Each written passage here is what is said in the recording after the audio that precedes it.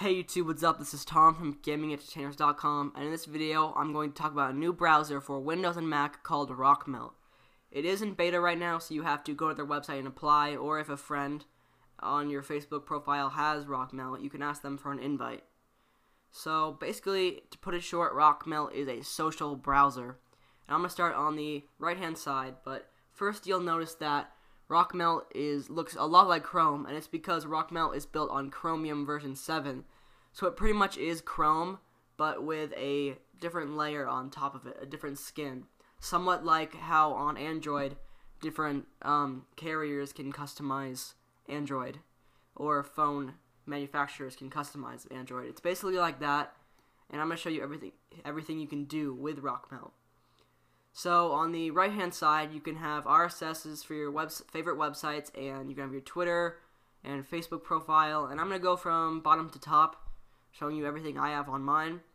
So the first thing in the bottom I have is Twitter. I've got my whole Twitter feed here, so I can see the latest tweets. I can click this and post a new tweet, and also have the location. So that's cool, and you can, it's pretty cool. And with other features, you can go to twitter.com or add another account. So that's cool. Next thing I have is my Facebook profile, which is just updates on Facebook. You can check all your updates if you have any new ones.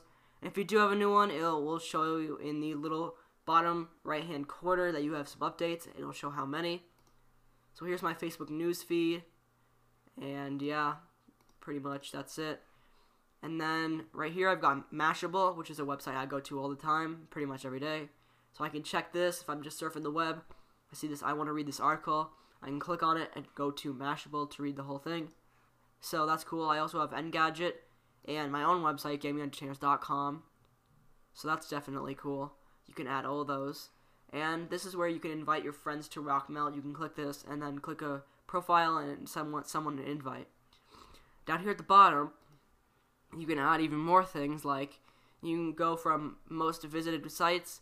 Let's say I go to LockerGnome a lot, LockerGnome.net, so I can add that website to like a favorite, and then I'll be able to click that and go straight to it, so like a shortcut. And I can have even more things. I can add different websites or YouTube blog, because I've been there. Or you can even do recent websites.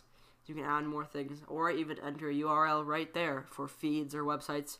Pretty much anything that goes to a web page you can add on the side, so that's pretty cool. And on the other side, you have all your Facebook friends, and you can start instant messaging with them. You can just click on a name. Let's say I want to talk with him. Here's his profile right here. And I can also chat with him. I can type in something. I'm not going to talk to him right now, because I don't want anything to pop up in the screencast. But yeah, you can chat with people straight from the browser anywhere you are. Any website, pretty much anywhere. So let's go to a website, and might as well go here. And you can share it if you want, so you can post a link to your wall, and you can select the different icon that will go with it, or you can tweet the link out and send it, so that's cool. Or you can choose if you want to add a thumbnail or not. So that's very cool, you can share that. And pretty much RockMelt is very cool for what it does, because it's very social, you can get very connected with all your websites, and it's just a very smooth way to get updated on everything. If you go to a lot of websites, makes it very easy to check everything and be up to date with everything. So it's very cool. It's a very good browser, and it's in beta right now. So if you want to go to RockMelt, search it on Google, and then you'll find it. And one last feature, which isn't so big but is still cool, is when you search in the search bar, results come up right automatically from here, and you can search for more results. So you don't even have to go to Google, you can stay on the webpage you are at. And it's basically really cool, because you can go to any of your websites without actually going to them. You can still stay on one page. I can stay on this page and still do all of these things, which is definitely really cool. It's a great browser.